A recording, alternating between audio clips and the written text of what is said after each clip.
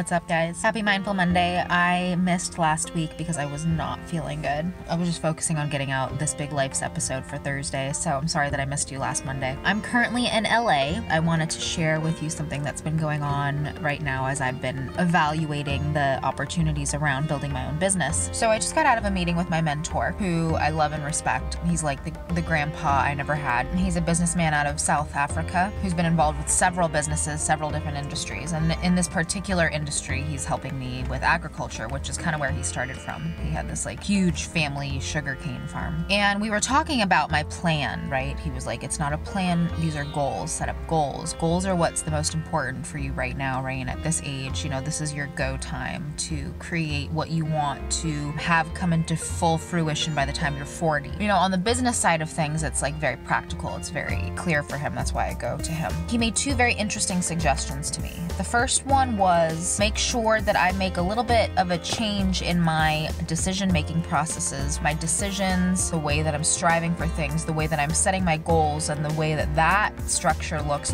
different than what it's looked like for the last 5 years. The second one was really interesting. The second one was take a look at your family dynamics and really work through that stuff first. Now, this isn't the place to get into the specificities around those dynamics here, right? Like this isn't where I'm going to share those things, but it made me realize something that was really, really important for Mindful Mondays, and I really wanted to go there. When it comes to building your business and it comes to looking at the tools that you have when you're in this process of self-actualization, he was really right. I was trying to kind of go full speed ahead with things, and the reason that you kind of have to go back into what your roots are is because you really need to understand the functionalities of the tools that you are working with as an individual. We are always hemmed in by what can be termed family work scripts.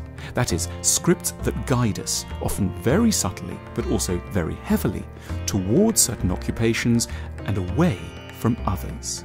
If you're in the process of self-actualization, you want to have full access to the functionality of your inherent tools. And those tools can be inherited, those tools can be significant to you, they can be God-given and completely individualistic to you. It could be a combination, you know, like you could be involved with your family business because you genuinely have a passion for what your family business was. I really understood where these dynamics really plays into a tomorrow of a society where we are self-actualized, right? Instead of so many of us waking up one day and really facing the facts that we're unhappy, you know, we realize that we don't have full access to ourselves. And by that, I mean, we're not completely aligned with our joy and with our purpose all at the same time. And there are hard days, of course, there's hard days. We have to fight for the achievement of our lives through hard work, and that hard work is very hard sometimes. You know, we have a lot of obstacles in our way. But what I'm talking about is alignment, and alignment falls in the category of the truth. You know, he was really talking to me about really making sure that I wasn't stuck in the past in a way that was hindering my ability to put my best foot forward. We're liable to have received many little messages indicating that certain careers are inferior and therefore beneath us, maybe dangerous, phony, or not quite right for our sort of station in life. And my mentor is doing this with me because he wants full access to me too, right? Like a coach and a mentor's, you know, top goal, if you ever have one, should always be for you to self-actualize. Like those are the only people you should ever be working with. And he was really just like, this is what you have to work on first. You know, it's fun for me to get into business, and it's fun for me to work on new ideas, and it's fun for me to be a visionary and to dream up new concepts and to network and to put ideas together. And I'm realizing that, you know, those things are things that I've done for a really long time. Oddly poignant for him to point out that this is the area that I need to work on first. But he was like, really look at the roots of where you come from.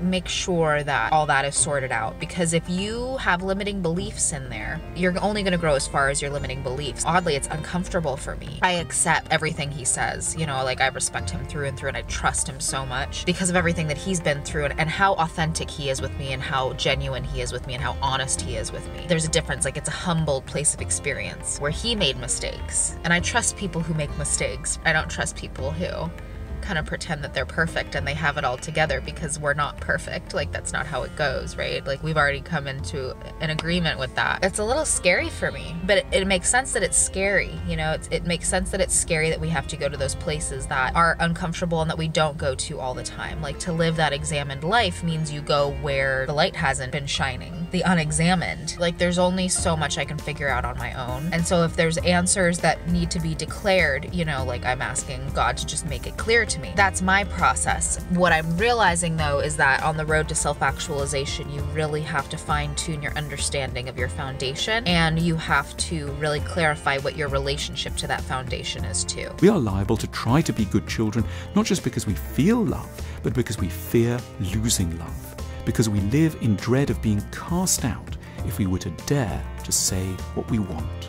Like, if you are doing things out of habit, didn't happen out of maliciousness. It didn't happen because anyone in their right mind wasn't doing the best they could in the moment with the information they had, right? But this isn't about blame. This is about shifting your power and having grace in that, but understanding there is a certain amount of autonomy that you have to have when you're stepping forward into who you really are. It doesn't have anything to do with other people's definition of you. We set up like a very, very clear boundary, and it gets really wonky when people start telling you who you are. So just question that, especially if it comes from your heritage. Unfortunately, just like you, many generations have come before you who were children and then teenagers and then adults. And during those periods, they were subjected to lies themselves about who they were. And sometimes those lies perpetuate through the generations, and they're told to you. I believe that some of what we are does come from who we come from, but your inner truth is yours and yours alone. And so the distinction there is really, really important. And I know intuitively everybody knows what I'm talking about. It's just a matter of doing the work. It is hard. This isn't easy stuff, but my mentor definitely was like, this is your priority right now. The breadth in which I understand now how important this stuff is